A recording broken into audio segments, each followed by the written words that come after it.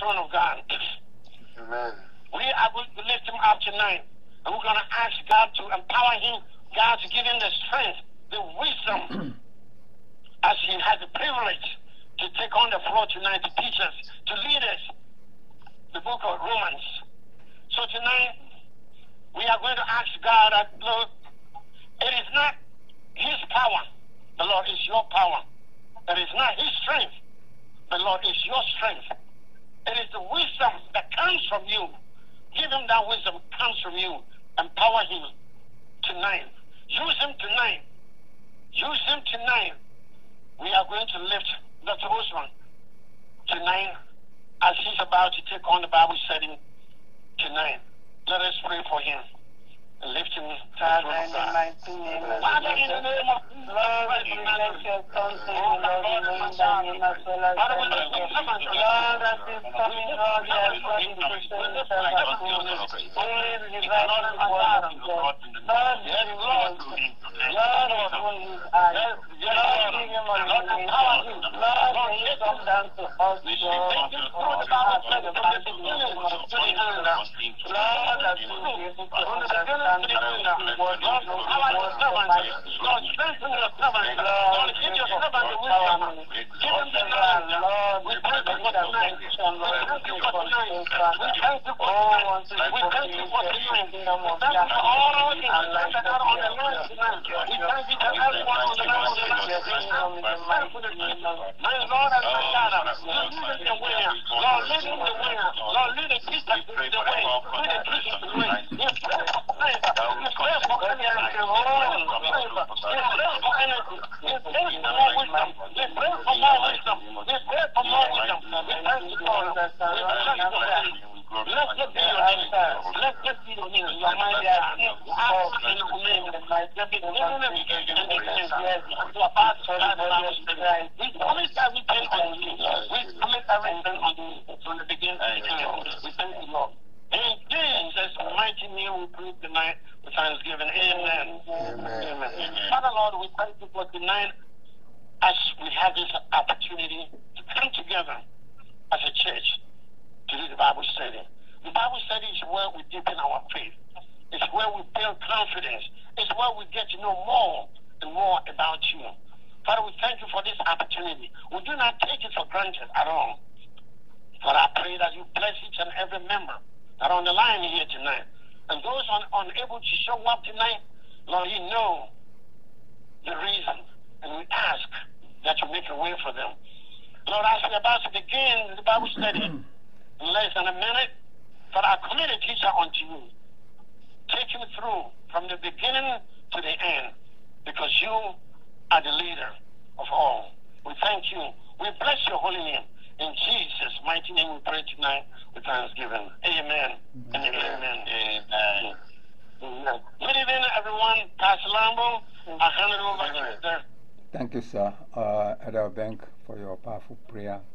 May God continue to increase your own anointing too.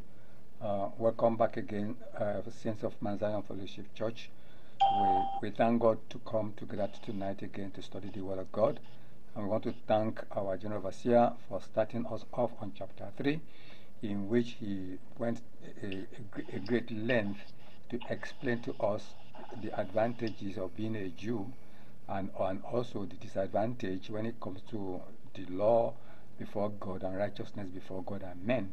So Elder Kargbo is going to continue from verses 9, so that we will be greatly blessed tonight if we can also try as much as possible to listen to him and then contribute positively by asking questions and making comments. So once again, ladies and gentlemen, let us welcome Dr. Osman Kargbo to the forum. Dr. Osman, welcome, sir. Good evening. Good evening, Saints of Mount Zion. Good evening. Good evening. Good evening. God bless you. God bless you. All right, let me. I'm sorry, just right here. Let me grab my text here.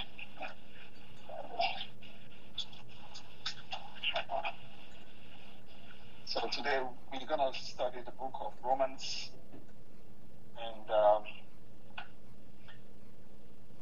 we will be studying the text from Romans 3 all the way, starting from verse 9, and we'll see how far we can go. Well, we start on Romans chapter 3, verse 9. And I'm going to read the text before we delve into the study, so that we all have a context of what we are studying today. Okay. So Romans chapter 3, reading from verse 9. What shall we conclude then? Do we have any advantage? Not at all. For we have already made the charge that Jews and Gentiles alike are all under the power of sin. As it is written, there is no one righteous, not even one. There is no one who understands. There is no one who seeks God. All have turned away. They have together become worthless. There is no one who does good, not even one. It said, verse 13, their throats are open graves.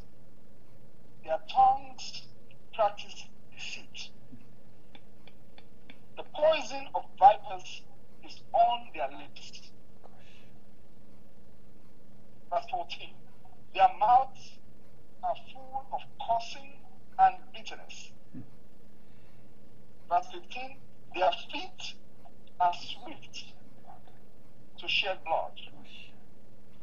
Verse 16, ruin and misery mark their ways. Verse 17, and the way of peace they do not know. Verse 18, there is no fear of God before their eyes. And verse 19, if we get there, now we know that whatever the law says, it says to those who are under the law, so that every mouth will be silenced and the whole world held accountable to God. Verse 20, therefore, no one will be declared righteous in God's sight by the words of the law. Rather, through the law, we become conscious of our sins. Through the law, we become conscious of our sins. Amen. This is the word of the Lord. Praise be to God. So tonight, I think we are talking about righteousness. Of course, it's a contrast, righteousness and sin. Paul is trying to highlight the point here that we are all sinners. But he started off trying to explain or kind of give the scenario that most people view themselves as good sinners, right? Every one of us here, we are good sinners. We are sinners, but we are good. We are the good sinners. I know I'm not perfect. People will say, I know I'm not perfect. I've got my share of faults. No, but I'm not a murderer. No, I'm not a terrorist. I don't blow people up. Or a child molester, or, I don't do drugs. I don't do things that are, lack of a better word, perceived hurtful or harmful to others. I don't engage in all of this stuff. I'm a decent person. So, we'll go on and say, well, I'm a sinner, but I'm a good sinner. sinner. So Paul is trying to explore this idea that, you have good sinners, you have bad sinners. Good sinners are especially, as we all know, are especially religious ones, religious people. And it often turns out to be that we are the most difficult to reach with the gospel. You start talking to someone, I'm a Christian too, so what are you going to tell me? I go to church, I pay my tithe, I do this. So they will give you a laundry list of things that they do that makes them a good sinner.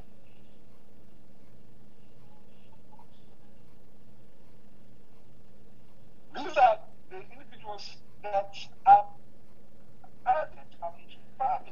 church goers. They serve in the church. In fact, some of them are even leaders in the church. And they've held these positions for many, many years. So it becomes more natural to them as if it was their calling. They just have to be the head of this ministry, the head of that, because they are cool sinners. They're sinners, but, they're not like the other guys, the other bad guys out there. And if you try to point out some of the things that may not be right, they will come down hard on you. Who are you? Who do you think you are? I've been in this church for 40 years. So what are you trying to tell me? And sometimes they can even get at the pastor, because if they've been there for long enough, maybe that pastor was hired and brought to that ministry, to lead that ministry. They will tell you that I've been here longer than you are. So what are you going to tell me? I've been a Christian before you were born. I am a good Christian. I'm a good sinner. But Paul was trying to create a picture for these people whom I might venture to say Jews, who he's trying to reach to understand that we are all sinners.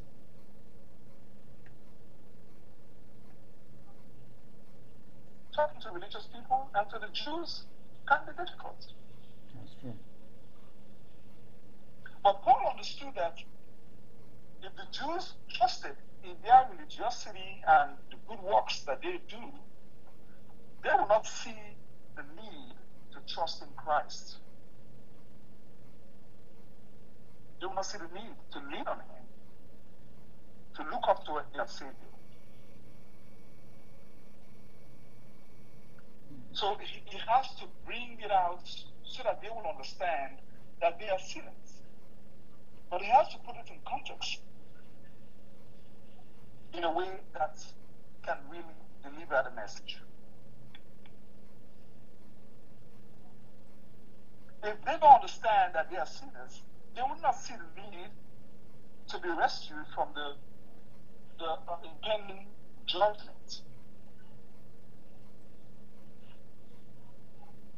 Because if, as I laid out, as I started sharing this evening, those people, individuals who have been in the church for many years, who have held positions, who have, done this good Christians, pay their tithes and do all these things.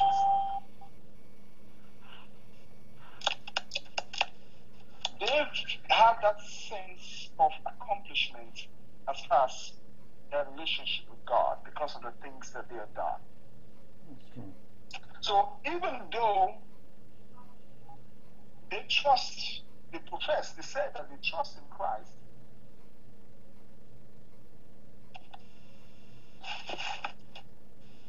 even though they profess that, they trust in Him,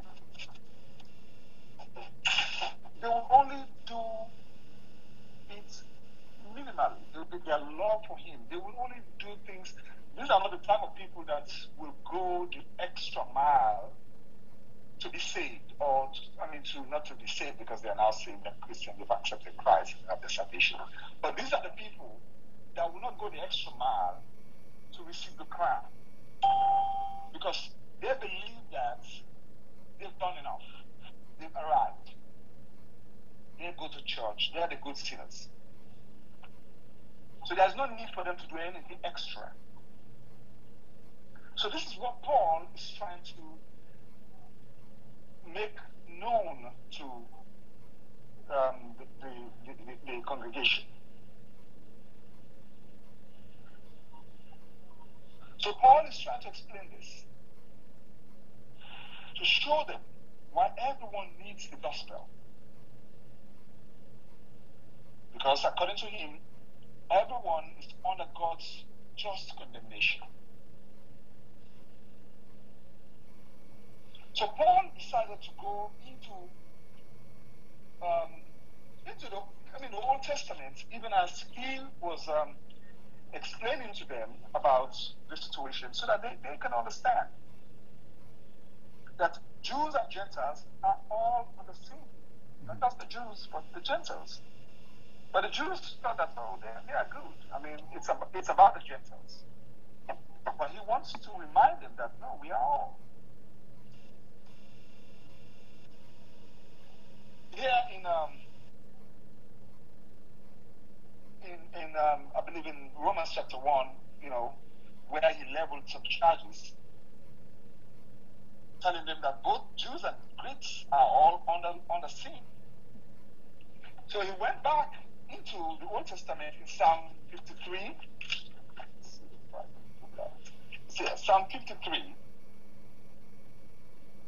I'll just read verse 3. He said, everyone has turned away.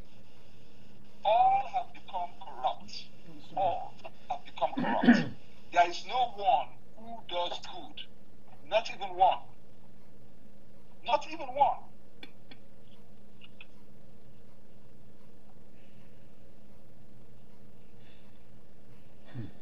So if we come back and contrast that to what he said in verse 13, in the chapter that I read earlier, in Romans 3, in verse 14, Paul said, their throats are open graves.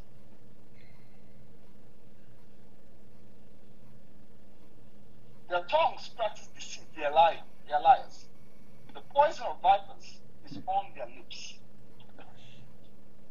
The poison of vipers, they are dangerous. The poison of vipers are on their lips. We all know viper, dangerous snake. Sure. So with their tongue, they can kill. With their tongue, they can cause destruction. They can cause a lot of damage. The poison of vipers is on their tongues or their lips. The liar, Diabolus, as we say in our dialect. So Paul was trying to emphasize this, quoting scriptures in the Old Testament, to make his point. In Psalm 5, verse 9, the Bible says,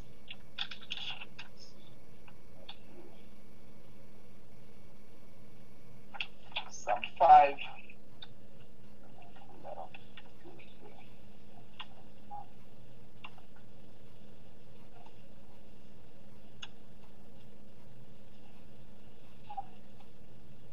Psalm 5, verse 9. Okay. It says, for there is no faithfulness in their mouth. Their inward part is destruction. Their throat is open tomb.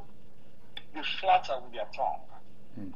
So basically, that's Psalm 5, verse 9. And what Paul is saying in Romans 3:13 is basically the same, more or less paraphrasing what David said in the book of Psalms.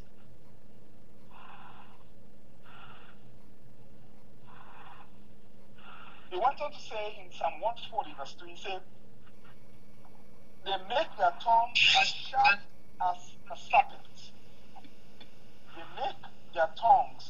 sharp as a serpent. The poison of vipers is on their lips. So it's basically the same thing that was said in the book of Psalms. That's exactly what Paul is either saying. Or this might be an interpretation from Greek to Hebrew, or vice versa. But it's just making the point that these people, these individuals who think they are good citizens, these are some of the things that they carry. These are some of the behavior, the character that they exhibit. But we are the good Christians. We are the good sinner.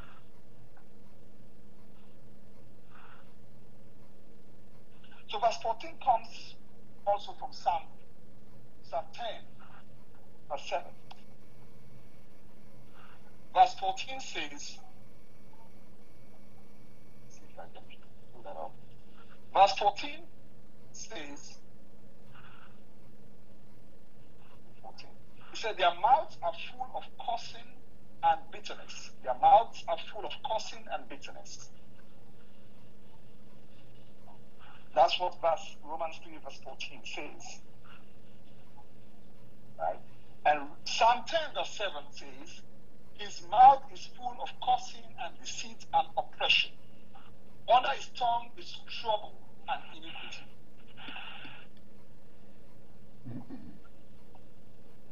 So, of course, we all have committed sins. Sins sometimes that destroy relationships.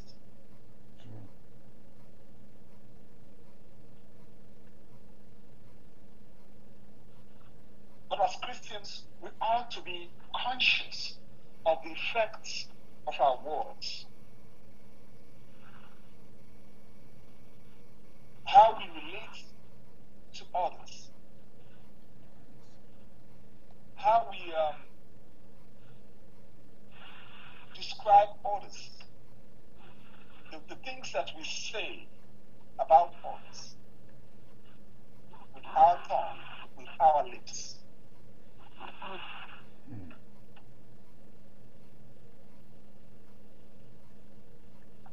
May God help us all.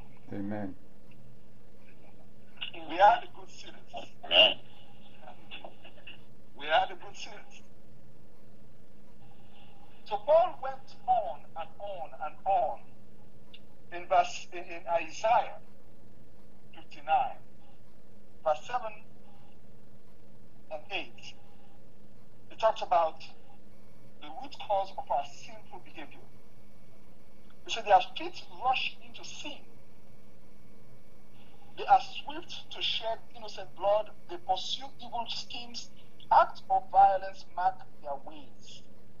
Acts of violence mark their ways. So it becomes normal for them. The way of peace, they do not know. You wake up in the morning, they are ready to fight. They are ready for quarrel. They are ready for things that are destructive to others. The way of peace, they do not know. They don't know what is peace. They just want quarrel, or they want to do things that are harmful or hurtful to others. There is no justice in their path. They have turned them into crooked roads. No one who walks along them will know peace. So if you are around there, forget about peace. If you are friends, forget about peace. It's always turmoil. It's always trouble. So this is what Paul is laying out for us.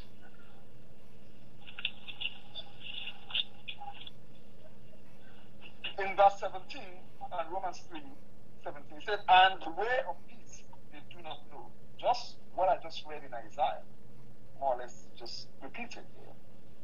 They do not know peace. There is, verse 18, there is no fear of God before their eyes. They are good sinners. But there is no fear of God. Because they now see God as, this abstract being. Because for them, what matters is the physical things that they do. They go to church. They do what the law says. Okay, 10, give your tithe. They're doing these things. So as long as those things, you can check those boxes, everything is good. They are good sinners.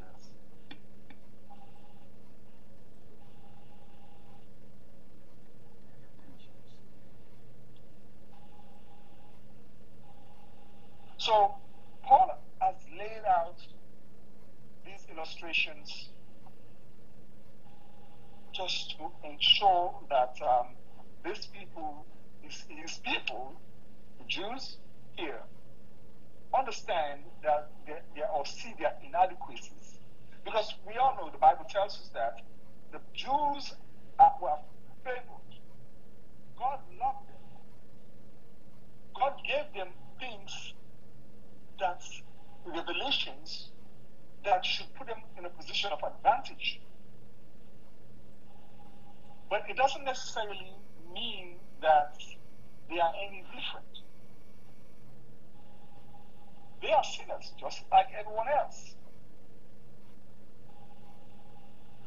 So, but even though they have all this revelation, they have all these advantages, as we studied in one of our in Romans earlier, they did not use these things necessarily to their advantage.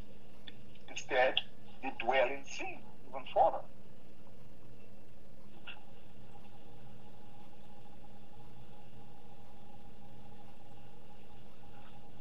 See, and sometimes we also tend to think that, our faults are not so bad. I mean, they're not as bad, as what we are describing here, or what Paul is describing here.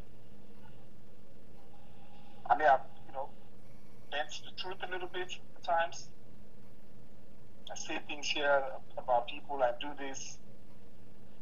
But that's really, not what I do. Yeah, once in a while. But these things can actually destroy the lives of others, the people around you, your co-workers, your friends, your church members. That's true. You don't have to murder someone to be a bad sinner. Your lips can be as dangerous as the gun, can be as dangerous as a knife that you use to stab someone.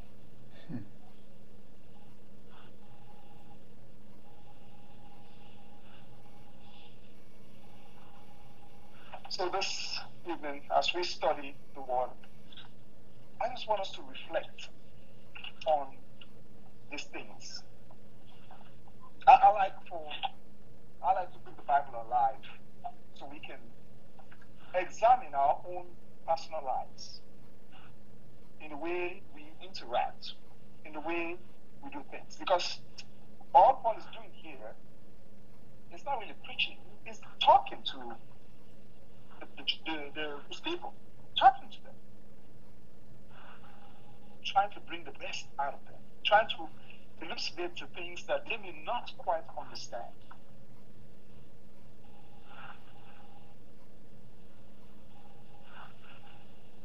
Paul is not saying that all these things that he has listed are things that every sinner does all the time.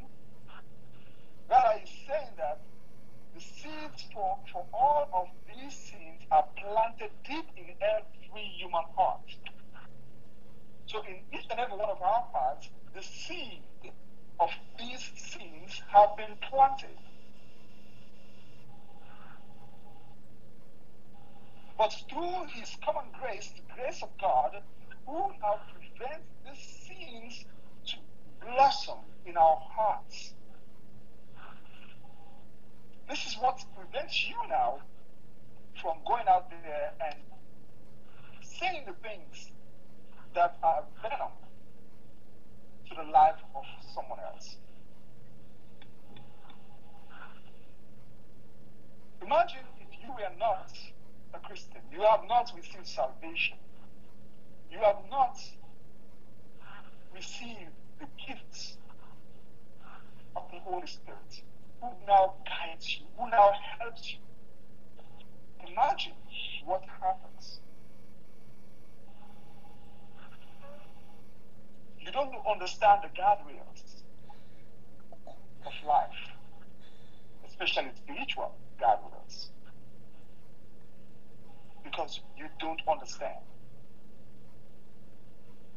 But even when you understand and you decide not to do the right thing, it does not absolve you from the consequences of your action. So Paul wants us to reflect.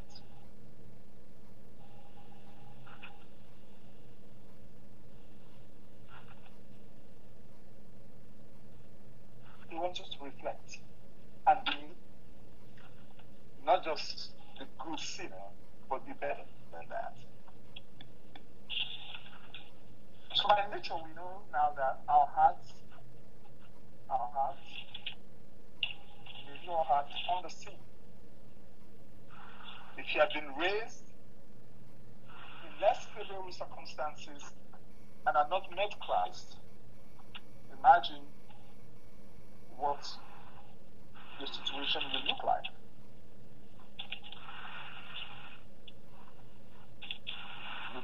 If you don't understand how bad the disease is, you won't seek the cure.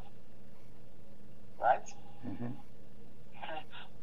You know, people have COVID, and when this came out, and they said, well, not before even they have COVID, because they don't understand how bad it is, they say, hey, there's a vaccine available. No, I'm not going to take that. But you have two options here. One that can kill you in days, if you get it, and you have another option, potentially can protect your life. Now, you may be sick for a few days, a day or two, you know, but it won't kill you. But yet still, people are willing to take the chances with the option that could really finish them.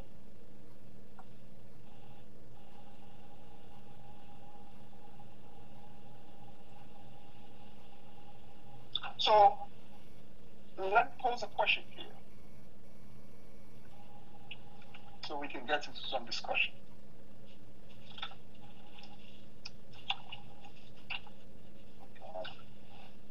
So why are good sinners the most difficult to reach with the gospel? Why?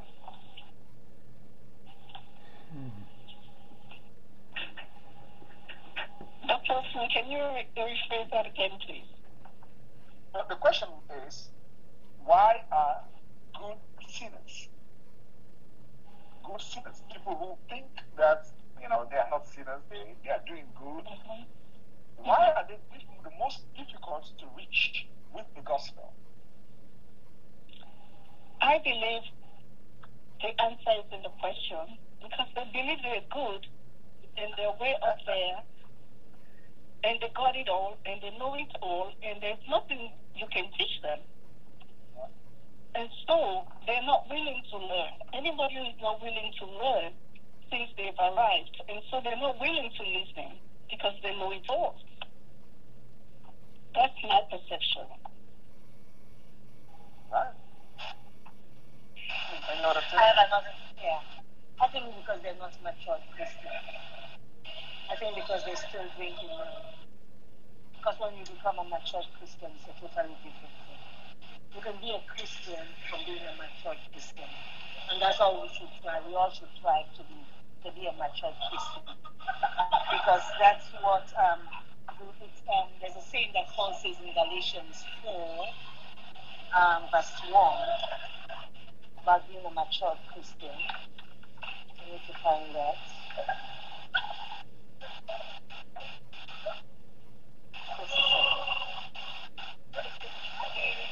We get there from you, Galatians 4, verse 1.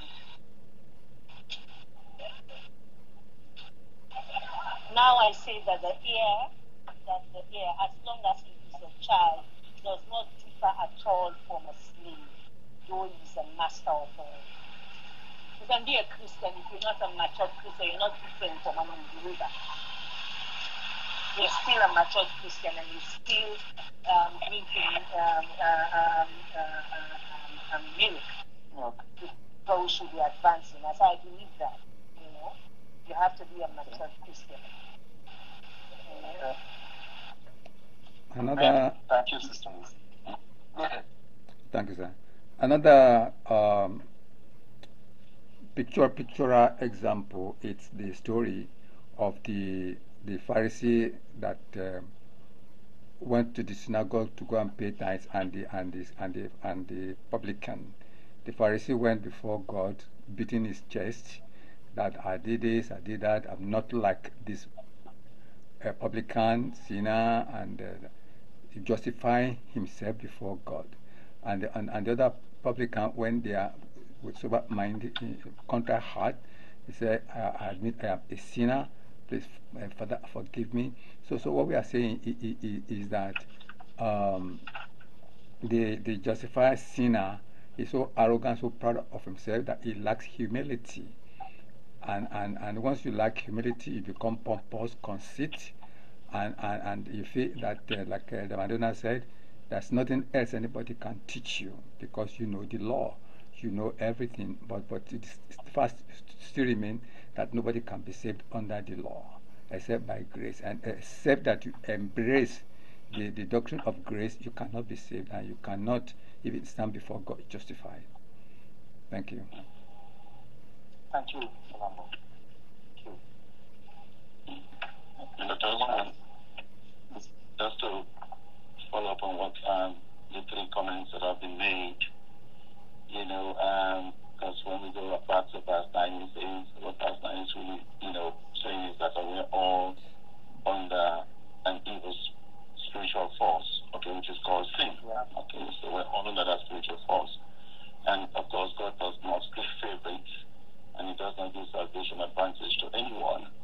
But when we looked at the, I think it was from verse 11 to 18, where you went step by step for us and supporting each point there in the Old Testament scriptures with Paul cited.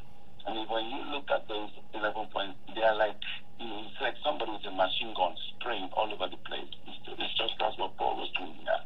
Because rapidly, if you read that, there's no righteousness, there's no one who understands it. You've turned away, there's one who does not, no one does good.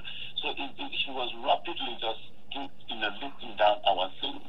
And if you look at those from verse 10 to 11, from verses 10, 11 to 16 carefully, Paul was actually mentioning the various body parts, because we talk about the mouth, which is full of cursing.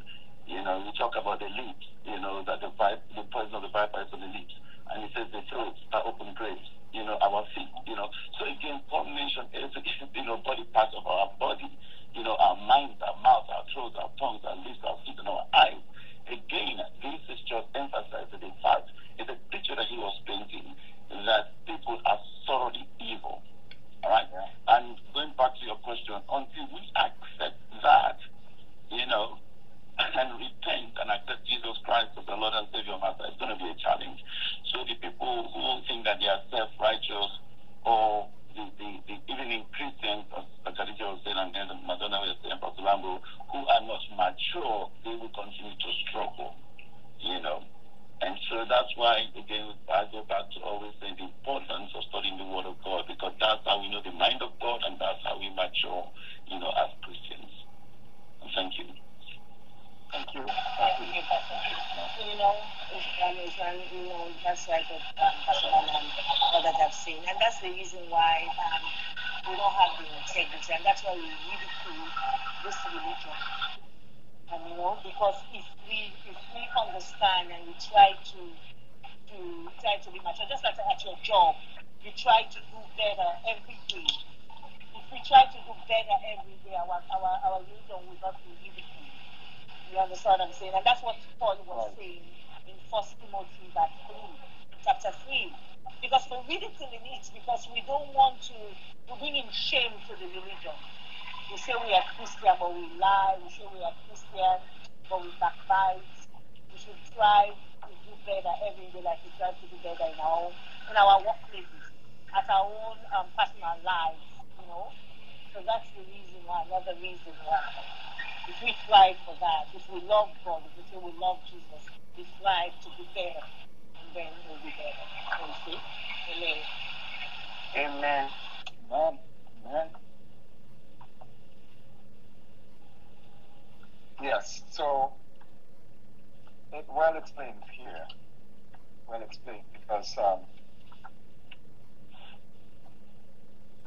you already know that you know, we see some professionals in some profession that think that they know it all, so they don't even want to listen to any other opinion. And if you already have that made that determination in your heart, it becomes difficult for you. Are what I think they use the word, you are unteachable. So, you know, or uncoachable or whatever. I think there's a phrase that we normally use in like life agents will say, you know, if you're uncoachable, then it's difficult to develop that individual. You're stuck wherever you are. That's where you are. You're not going to grow because you're uncoachable. You see. So we thank God and we pray that we don't exalt ourselves, because as the Bible says, those that exalt themselves, you know, that their exalt will not be exalted by God. That's true. So, but if you humble yourselves, you will be exalted. That's true. We thank God. We thank God. Amen. I have a question. So, sure. So, I know you've talked about the Christianity that say they are good Christians, they are bad.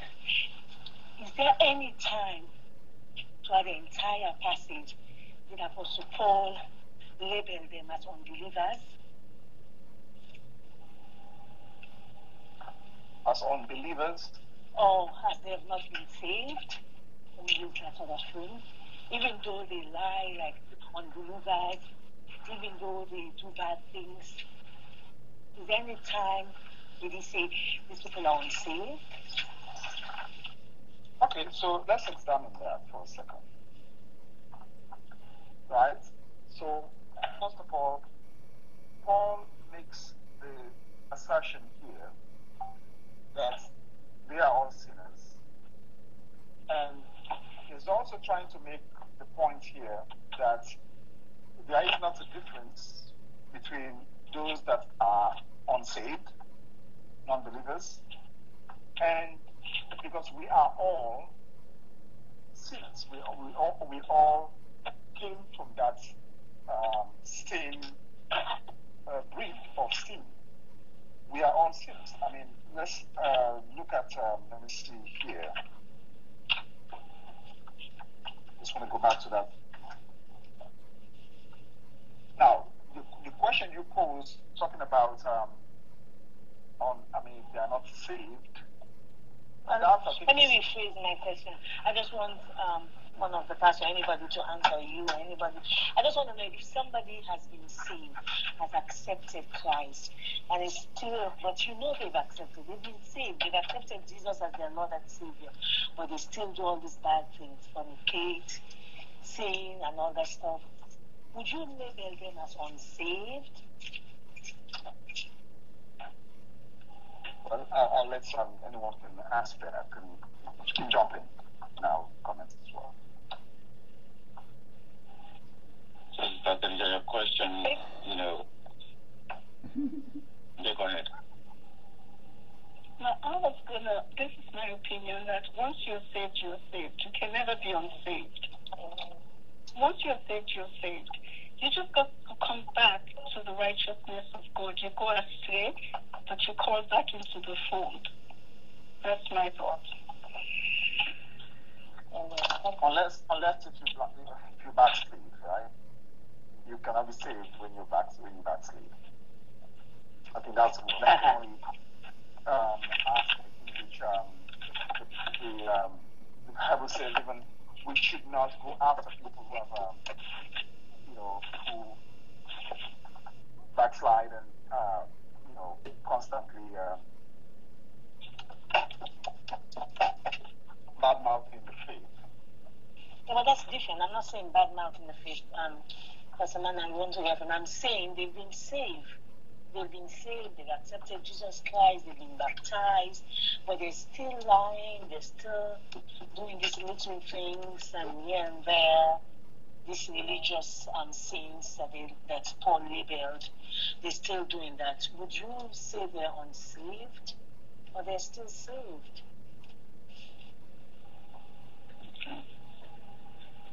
So I think that's a question that we all the Christians grapple with a lot, right?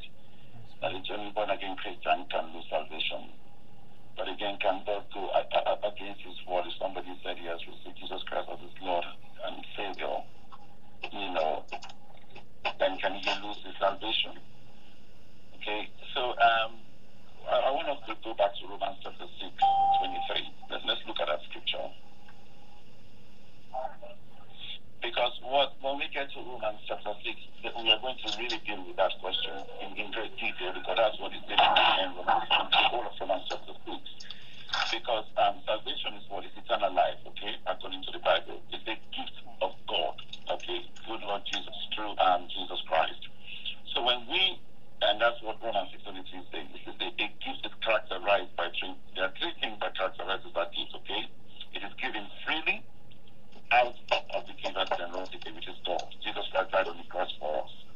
You can either accept it or reject it. Okay? Okay? And it demands, but once we accept Jesus Christ, our Lord and Savior, it demands a responsibility. Alright? Because salvation is given by grace. It's not earned by merit. So if it's not earned by merit, you cannot lose it by merit. Alright? So it's the love of God, it's the grace of God. If we go back to scriptures in the Old Testament, somebody like David committed murder, all right? Lost. He did everything under the sun. But God says, you're still after my heart. A man after my own heart. Why? Because he always repented, all right? He repented. He never forsook the love of God, he repented. But if he commits some atrocious, sins, yes, he did. But even with all of that, David suffered. He went through hell. He paid the price for his sins. He paid the price. But did he lose his salvation? And we are under the old. It was under the Old Testament. But God said, "Look, David is a man after my own heart." So, Sister Khadija, this is what happens when we receive Jesus Christ as our Lord and Savior and Master. It is by grace. It is a gift that is given to us by grace. But if we do not, because that grace comes with responsibility. All right? If we do not follow that responsibility and we go on sinning, we are going to pay the price. God will continue to forgive us, because sometimes people say, "Oh, I will just pray." Yes, God will forgive you, but you will pay the consequences. You will pay the price for it. And then you have the Christians who are abiding by the law. They are not going to pay the consequence, because they are not committing that sin. Do you understand what I'm saying? So there is going to be a marked difference. You pay the price here. You may go to heaven, but you pay the price here. But then, when we all go to heaven, we're not going to be under the same category. You understand that? Because there are those who are going to get the crown. There are those who are going to get the crown with the jewel in it. All right? But we're all in heaven. We're in different places. Just like I always use the example of graduation. Kids graduate with A plus. You graduate with minus C, but you still graduated. All right? But your reward is greater than those who are not putting in the effort. And so that's why, as you are saying, when we are saved, we continue. It's a work in progress. Because we are all sinners. It's work in progress. That's why the Lord's Prayer, we say, our Father who art in heaven, hallowed be thy name. We pray to God, we ask him, we hallow his name for him to guide us so that we do not sin. Because sin is always right under our noses. We can smell it, we can see it, we can touch it. But it's the grace of God. And when we spend time in the Word of God, we spend time praying.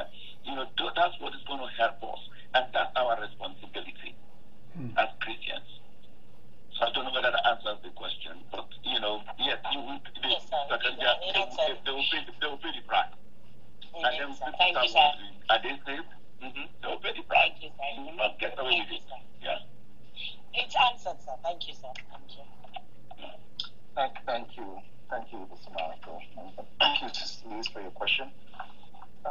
So, as Christians, we just have to continue to walk for that crown. Yes. As much as we are saved, it doesn't mean it's over, right? So we continue to walk for the crown, as Mr. Marco has explained. Okay. Do we have any other question?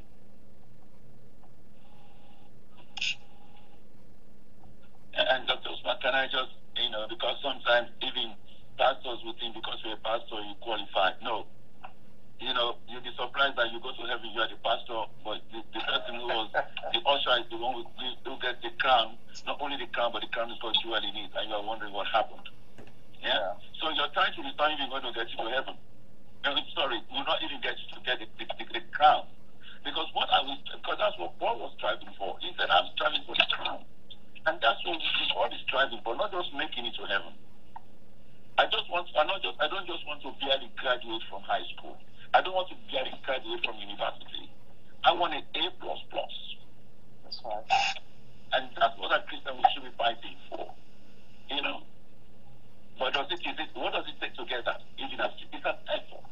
Your children graduated. They were studying. They were working hard. They were making sacrifices. There were those who were partying, playing at night, playing with games. Are they going to be on the same level? Of course not. But they all went to the same school. That's true. Same teacher, same textbook. And besides, when you are saved, your salvation is personal, right? That's between you and God. You're saved. But your actions can affect others who are either saved or unsaved. Because there are times when we go out there because we are supposed to be ambassadors of Christ. Absolutely. If we go out there and we start acting in a way or behaving in a way that dampens the spirit of those that believe, or kind of actually causes those that are not known to see us as an example of who a Christian is, do you think they would want to join? Do they want to come to the society? That's the way they want to come to the fold? No.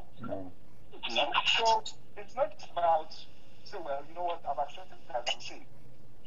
And then you move on and continue to do the things that really does not edify yourself or does not edify the church, does not really, help someone else. Do you want to be that kind of a Christian? No. You want to be someone who is an example. An example worthy to be emulated. Yeah, but how do we be an example? See, that's what we went back to, the pride and everything, the arrogancy, but the maturity, the reading of the Bible, the maturity, because that's what Paul was saying. This is not for the novice, because Satan will just tear them apart. That's why we have to be matured Christians, by reading the Bible. Get something, get yourself, know it, understand it, do some Bible studies, pray, so that lest you fall prey to the devil. Amen? Amen.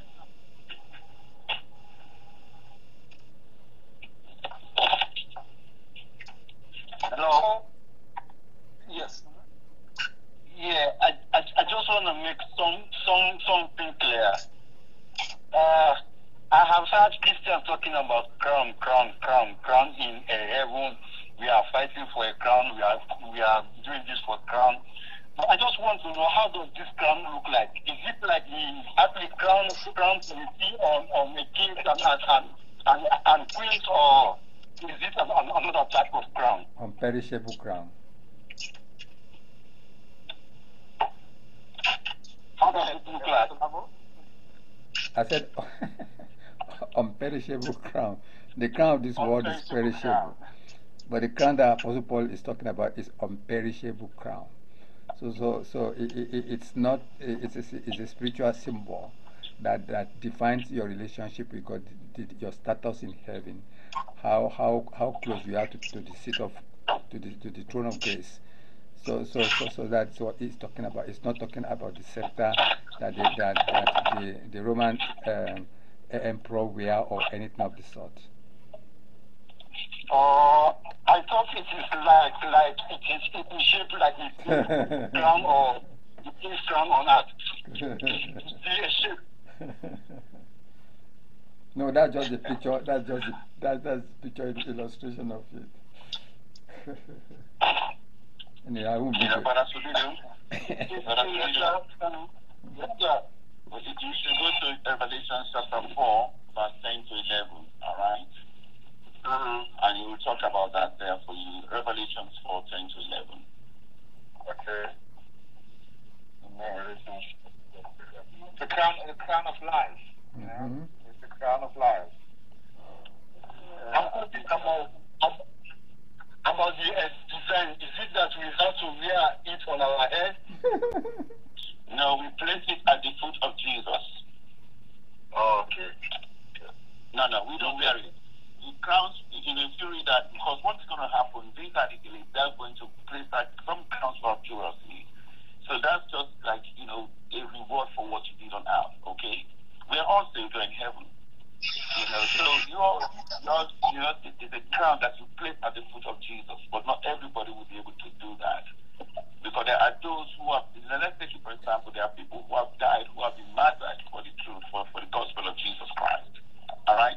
Because even when you read the book of Revelation, during the tribulation, all right, the first part of the tribulation, there were the 144,000 who were on earth. God left them here purposely and he marked them. But when you read Revelation, there were already some waiting, because the Bible tells us that they were waiting for this to come back to them. They were special people. They were wearing white when you go to the book of Revelation. But God says, these are staying here with me because the others are coming to join them. So there is classification there as well. There are those who will be martyred for the gospel. Most of us will not be martyred for the gospel. All right? We just die naturally or maybe raptured. But there are those who were killed, who were tortured for the gospel, they never gave up. Yes. So that crown to place at the foot of Jesus. So, yeah, there is the crown. So, we're not going to wear the crown. We just pray at the foot of Jesus. Amen. Thank you, everyone. Let us pray. Father, we thank you for tonight. We bless your name. We give you praise. We give you glory. We give you the admiration. We thank you, Lord, for bringing us here this evening to glorify your name, to study your word. We pray, O Lord, that as we study the word, you will help us, Lord, to lean on you. To be humble, knowing that we are sinners. Father, we ask, Lord, that you keep us away from sin. Help us, Lord, to empower others and to continue to walk, to enlarge your kingdom. We thank you for what you've done in our lives. We thank you for all that you continue to do. We give you all the praise and the glory. In Jesus' name we pray. Amen. Amen. Amen. Can we share the grace, please? Amen. Can we share the grace? The grace. May the grace of our Lord, Savior Jesus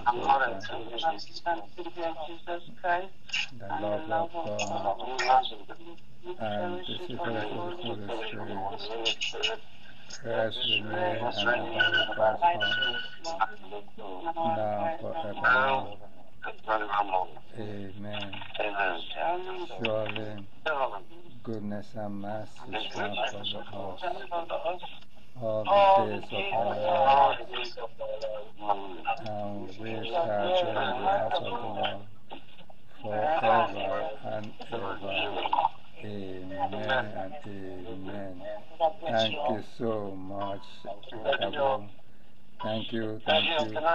Saints of Mount Zion Fellowship Church, thank you. Welcome. Thank you. Good night.